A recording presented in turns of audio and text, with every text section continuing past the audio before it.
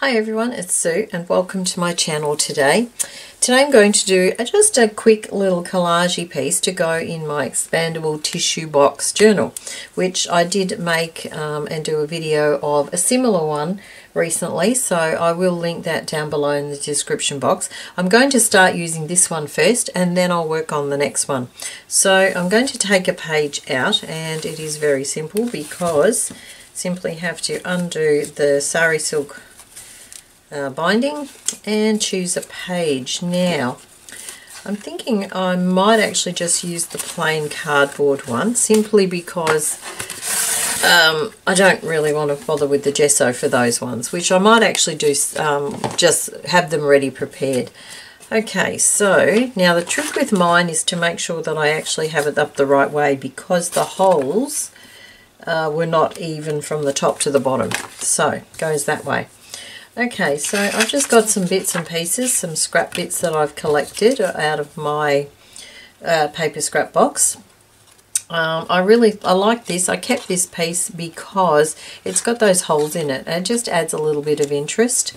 This was just some scrapbooking paper that's looks like it's been semi coffee dyed or something spilled on it. I have some of the Tim Holtz paper dolls, and I might just bring you up a little bit, and I've just got some other scraps here. I've got some coffee dyed paper, and I do have a little bit of this corrugated card, which I might see if I can pull some more of that off and show a little bit more of that, quite like that, without wrecking it too much. And I do have a few little odds and ends around on my desk as well that I might grab.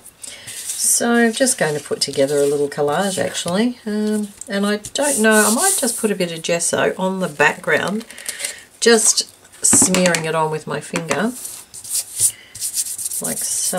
Nothing too, I don't want to cover the whole background, but just to give it a little bit of interest.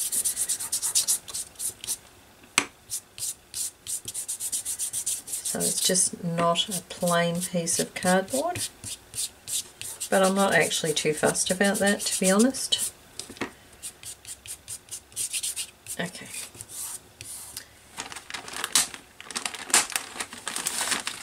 Okay, make sure I've got a baby wipe out. Alright. Now let me see. I think I'll pop that in the background. So I might just move that to one side while it dries, while I have a look at what I'm going to do here. And I want to get the textures of all these bits and pieces, so I'm thinking something like that. What else we got?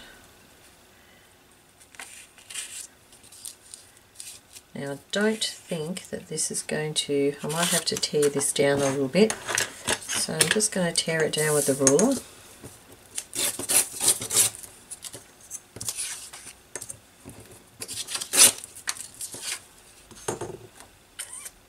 Okay, a bit higher I think. Alright, now because these two are sitting, I kind of feel like I need to have them sitting on something.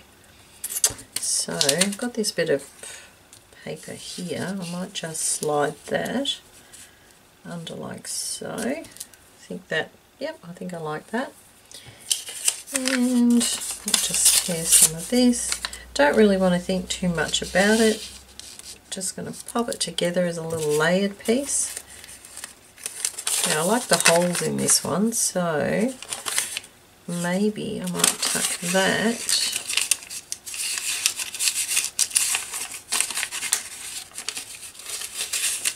under there, I think, something like that.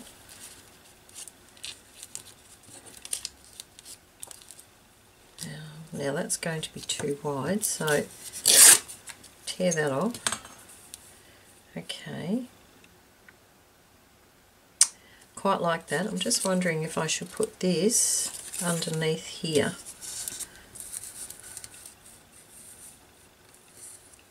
No, I don't think I will. I think I might leave it like that. Okay. I'm going to glue that down. I might distress the edges of everything as I'm gluing. I don't always when I do collages, but I think I might with this one.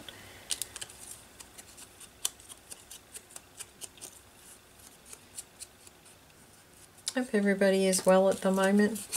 Life is treating you well, treating you good, and not throwing too many challenges your way. I think a lot of the time these days we don't need those extra challenges. Sometimes normal life itself, just the everyday, can be a challenge without having those extra sort of bits and pieces. I know with me, quite often if things are going really well, it's almost like you wait for something not to go well. Okay, now let's see, glue would be useful here. Alright, now this is the challenge for me, remembering how it went. Now I'm going to try and fit it onto the page, obviously.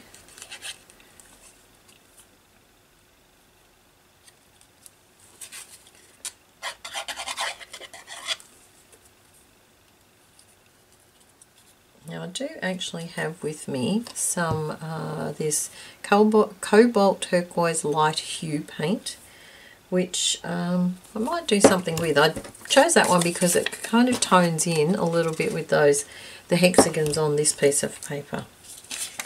Now I think this would be next.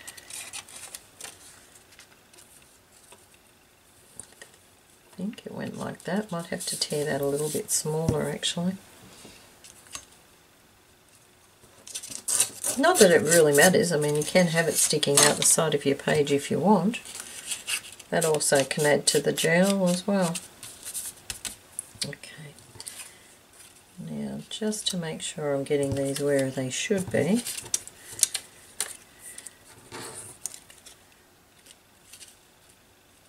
What I'm thinking is up here I could write the sentiment or stick a sentiment there. Not that I have one in mind, but I'm sure I'll find one.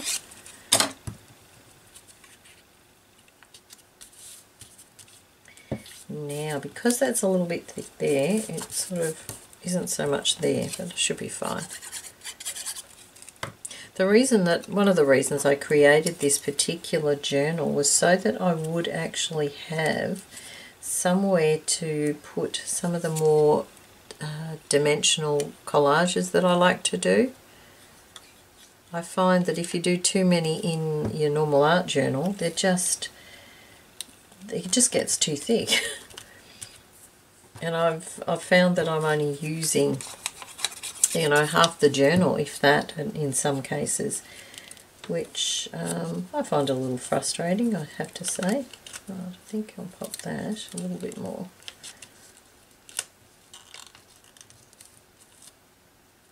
Okay. Alright, so that's that. I hope you were able to see that. I've just realised I was a little bit further over. Okay, now I do have a bit of gesso, so I'm just thinking, just lightly,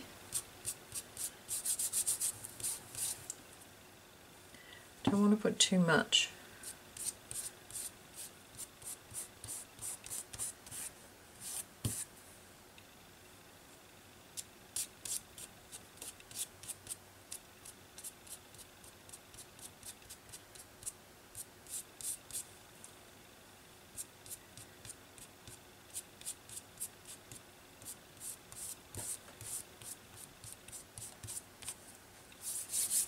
Alright, okay, now a little bit of this paint.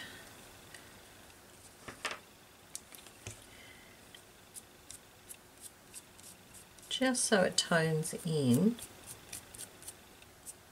some of the elements with that main paper that I've used.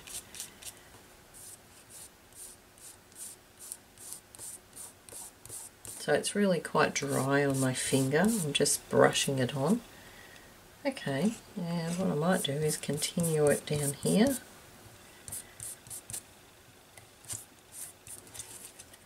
And up here. As well. Okay, quite happy with that. And now I'm going to have a quick look for some sentiments and I will be right back. Okay, now these ones are Tim Holtz ones. I'm not sure which ones because I don't have the packaging anymore. Let me see. Oh, there we go. Love is Spontaneous.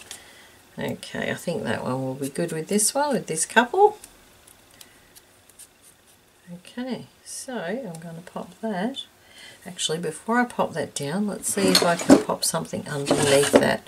I do have some of these things that I've made a little while ago.